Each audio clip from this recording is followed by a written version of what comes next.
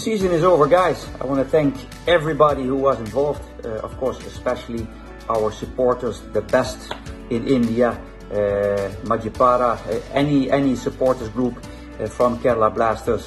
Fantastic. I am really proud to be part of this club, and I thank you for all your support you gave me in good and bad times. Before I came to Kerala, I was really honored that I was asked to lead this club to a better situation, to more results.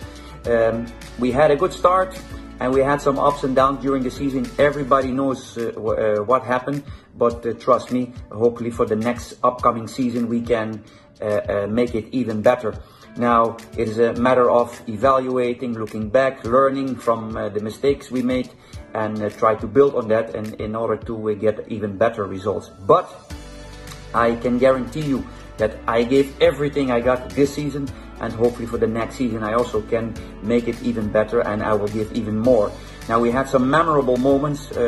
We had some, I remember a 24 passing goal against Goa. We beat ATK 2 times. Players developed. There were some young players who really made good development, and of course there were always lows or things, setbacks, but that's part of football. In the end, I think that we really did the best possible job.